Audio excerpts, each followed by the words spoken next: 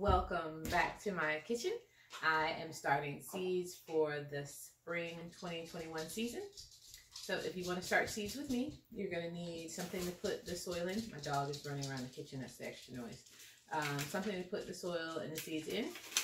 I've got a bag of potting mix. I don't necessarily endorse this brand. I have used it several times.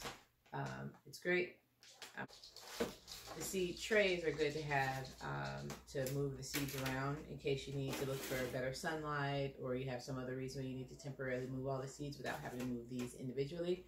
Plus, as you can see from the bottom here, the water will leak out, so you need somewhere for the water to catch. And the water leaks out so that the seeds aren't oversaturated and drown. What else will you need? You'll need your seeds. I have mine in these little plastic bags. I've labeled them. The reason why they're in these bags now, if you can see here, you can see that. The reason why they're in these bags now is because they originally came in bags like this, right, that you get from your local box store you order online.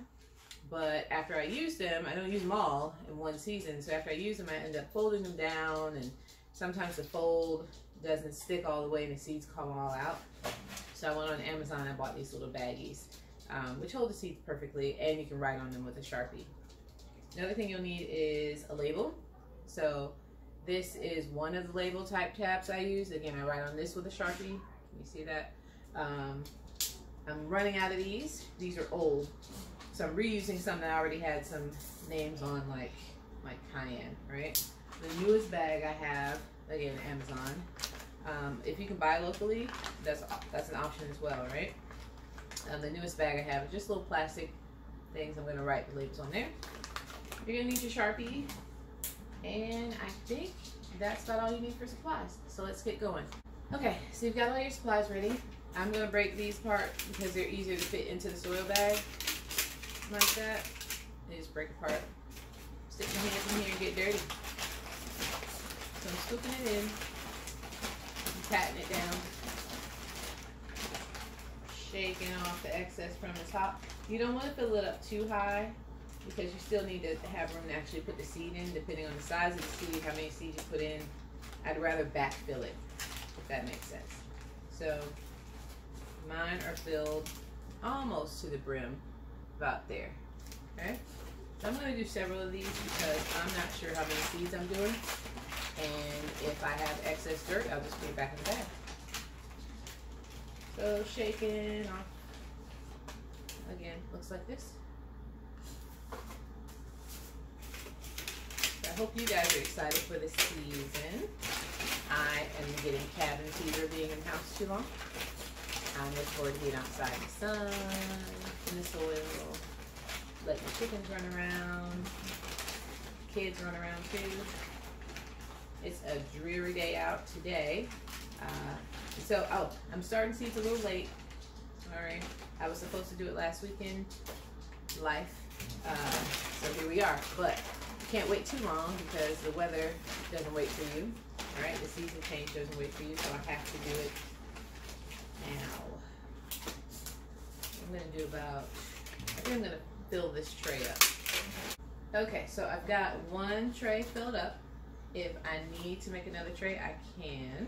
I'll show what one full tray looks like. Like that, right?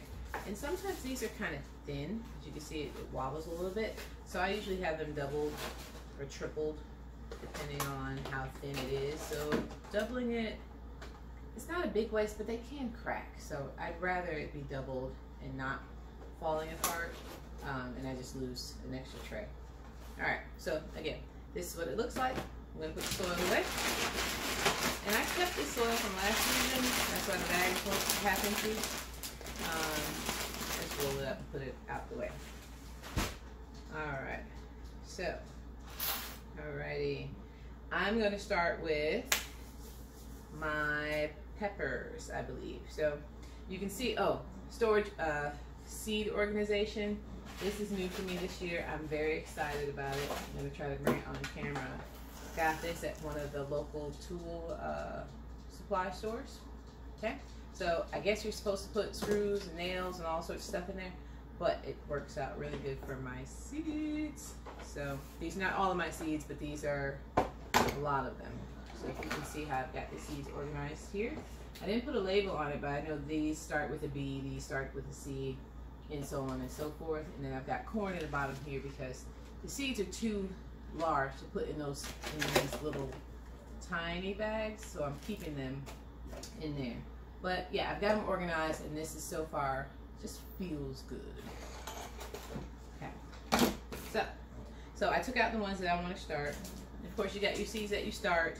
You got your seeds that you direct sow out in the sun when it gets warmer, like in April, because I'm in zone 7B.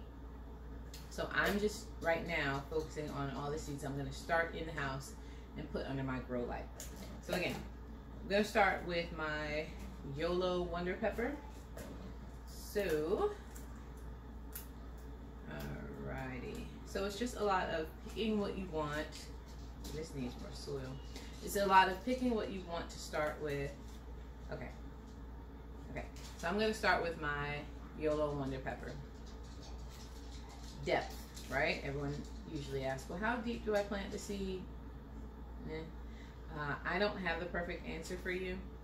I usually put 2 to 3 seeds on top of the soil in each little round, right? I'm gonna go with 2 because these germinate pretty well. All right, so I put 2 to 3 on top, and then I push my finger down a little bit. So just watch how much I push. Maybe I push that seed down in there too, and then I'll cover it up with soil. So I think that far down, can you see? It's just less than that first little finger joint, a little bit less than that. I just push it down gently. So I'm gonna plant 2 of these YOLO Wonder Peppers and push it down a little bit, push it down, cover it up with soil. And remember I said I backfill. So it might be about the depth of one of these finger joints by the time I fill it up with soil again. Okay, so I'm going to keep going with that same kind of pattern of putting 2 to 3 seeds in each little cell, pushing them down a little bit and labeling them until I fill up the whole tray, and then we'll come back and see what it all looks like.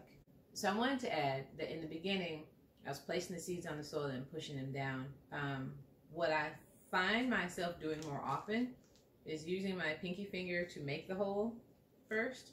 Still same about first joint down. And then I put 2 to 3 seeds in my hand.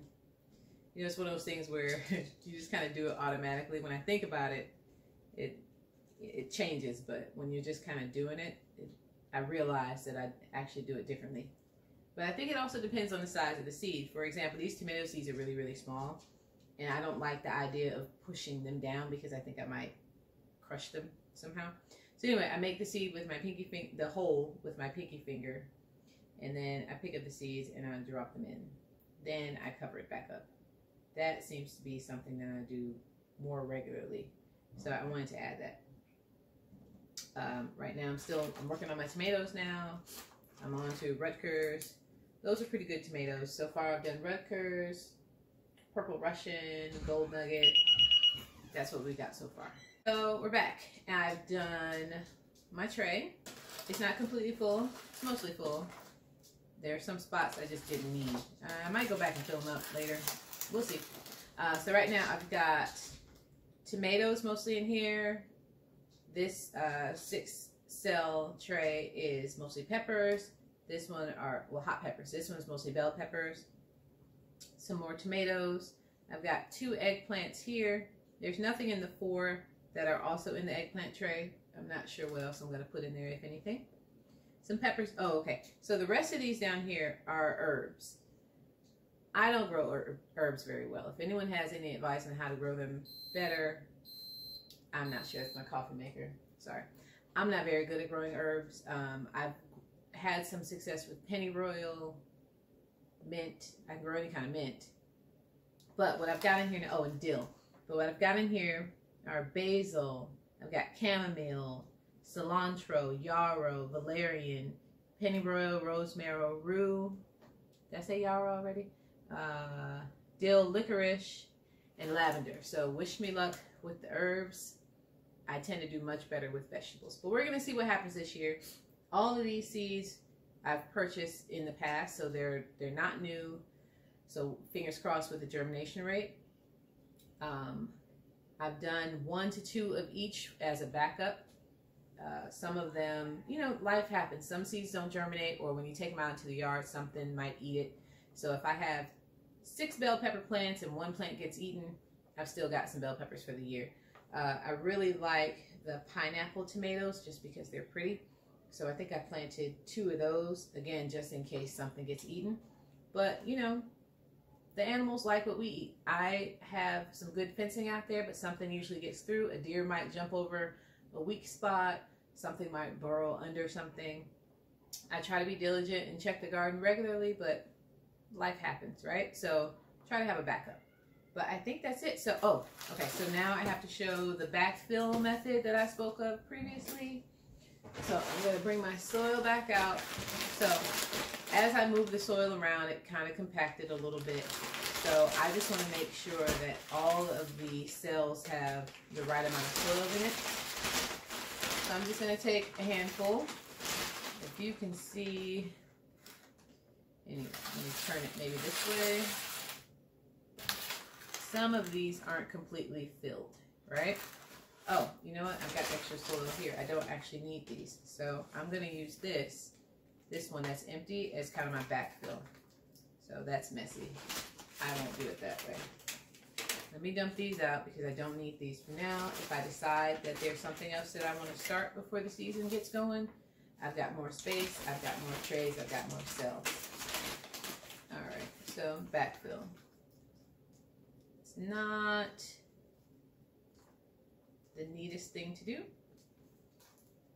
but I'm just filling it back up. I know some of the herbs like to be, the seeds are supposed to be on top of the soil, so I'm not going to do all the herbs like that. At least that's what they say. Again, I'm not very good with herbs, so if anyone has any herb growing tips, let me know. All right, let's see. Yarrow's on top. Eggplant looks good. Cayenne needs more soil. Right there. This is a big clump of soil I'm going to break up.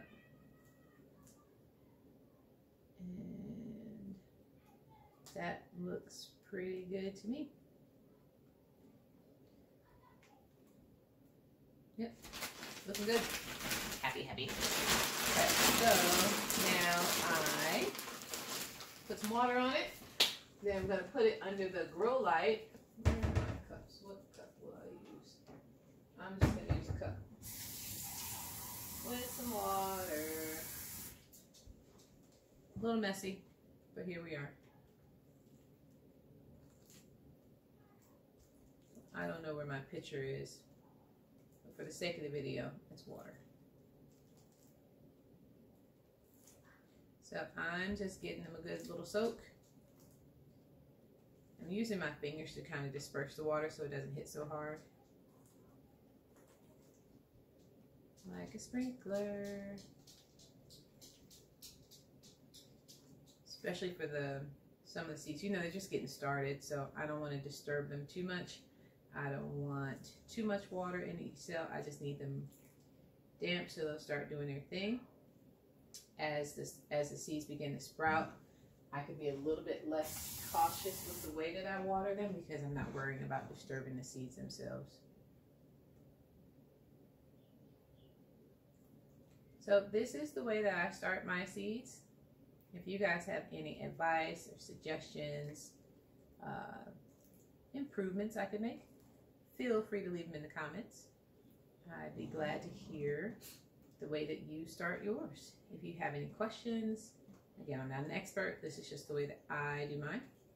If you have any questions, I will answer to the best of my ability.